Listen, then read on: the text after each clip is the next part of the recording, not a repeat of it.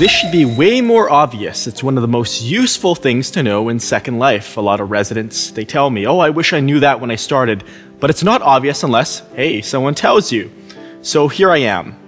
And I right-click and I create a new object. Now that I've created this primitive object, I can actually copy it by holding down the Shift key and then clicking and dragging on any arrowhead. It'll copy it in that direction, which is great for doing parallel building if you want to align things. So click, drag, and there it is, a copy.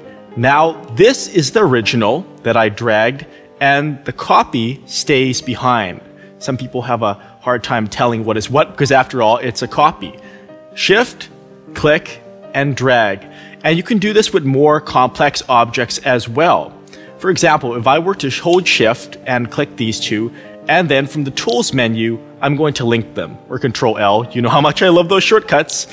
Then I'm going to Shift and click on this arrowhead and drag it. And here we have it, a perfect copy. Remember, you must have copy permissions on all the objects you wish to copy, just like it says.